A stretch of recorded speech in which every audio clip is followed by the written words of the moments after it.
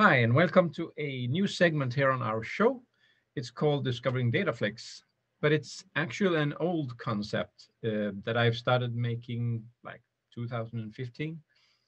But after a while, Data Access started making their own learning center, which is a very good place for learning about DataFlex. So I kind of dropped out of the making DataFlex videos for a while, but I think there's still a place because the videos on the Learning Center are very clean and described exactly how you should do step by step on a certain topic. But I want to bring in things that are around the development of applications, the thinking about how you should think about setting up a database, how you connect to Git, how you um, think about what components to add into your application.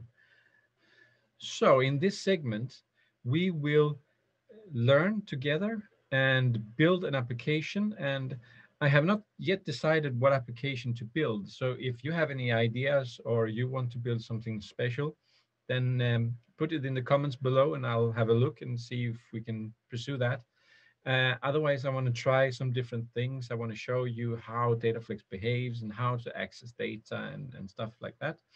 So before long, you will be able to build your own web application um, that you can publish online and use. So we're going to start with downloading the DataFlex. So here we are at Data Access website. And we can go to resources and click download DataFlex. But right now this is DataFlex 19.1 and I want to use DataFlex 20 because it has Unicode and 64-bit and all of these nice things that we want to play with. And probably when you are looking at this, or if you're not looking when I upload the video directly, um, you will be able to download the full version of the Studio 20. But if you're early on and want to look at the latest version, you go to Downloads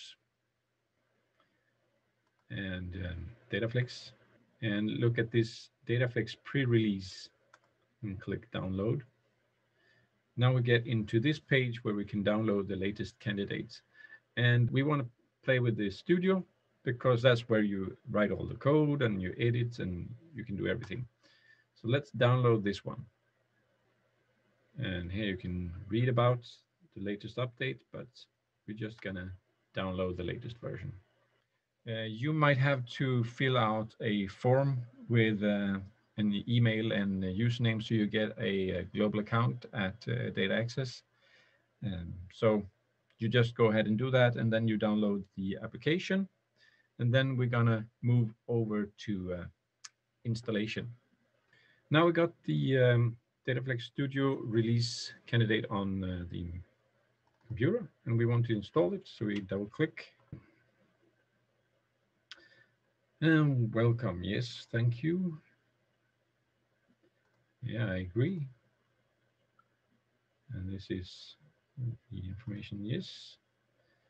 And we want to configure IIS because um, this is what we're going to use to deploy the web applications and test them. So we want to use that. English, yeah, you have a few different languages to choose from. Even though I'm Swedish, I prefer to have the application in English. So let's do that. And these are the default paths. And install examples. This is a really good thing to have because when you install the samples, you can go into order entry example, for instance, and have a look at the code and see how Data Access have built their application. So if you want to kind of see how they do it, then you can go in there and explore. That's a good thing to have. Yes, let's keep these. It's just default. And install.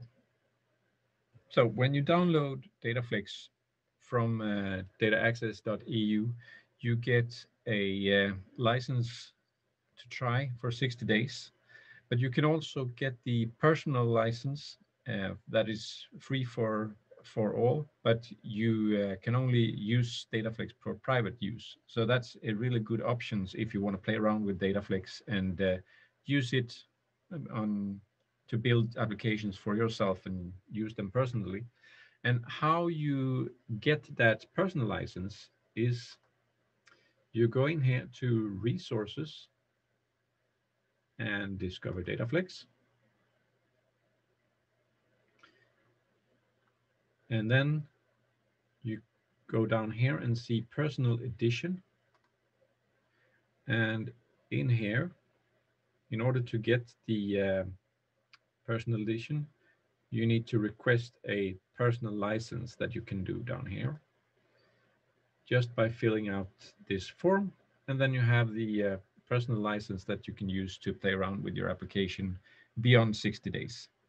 Okay. And when you got your personal license, you just go into help and license registration and enter your personal license right here.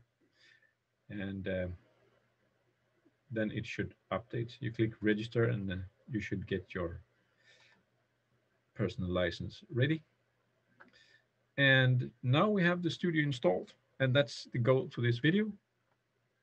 Until next time, I encourage you to play around. You can create a new workspace using a wizard, so you can name it anything you like. And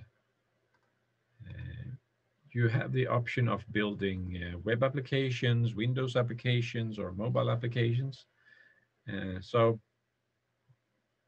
feel free to play around. And if you like, you can go into the samples and check out how they look.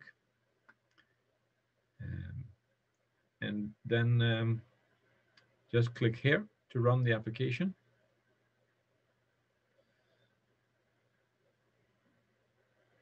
And then you can see what the application does and play around a bit with it. So until next time, I encourage you to look around the studio, play with the different things, the samples, and look around.